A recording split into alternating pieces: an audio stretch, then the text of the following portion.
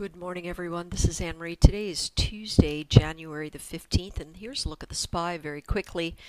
We still have our range set for midline right here. Monthly VWAP still cresting a little bit. We're still sitting on top of this moving average that we watch.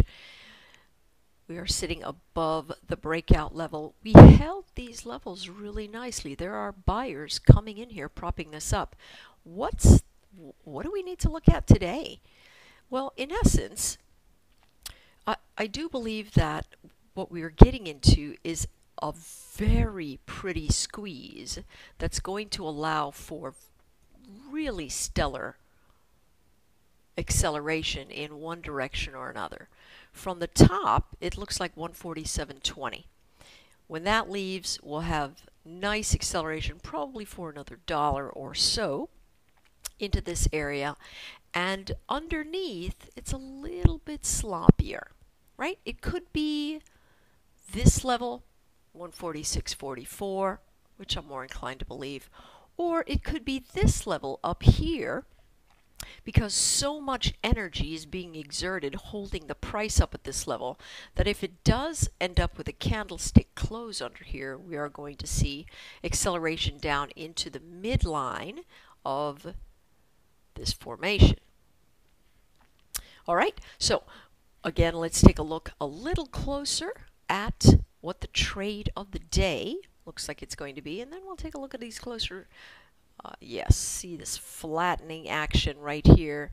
This detrended price oscillator, or the DPO, is a good indicator of the type of price action that's moving, and that is pretty close to zero.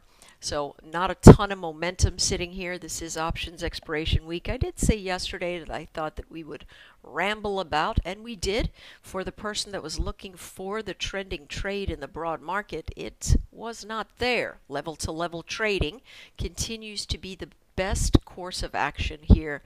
I am a little concerned about it holding the level, and I surmise that since we have a high here and a low here and now a lower high here, that we should drift on down into this area. So there may be some good trading action that could bring us into the base of the gap if there's a lot of traction that can get it back to the upside right there.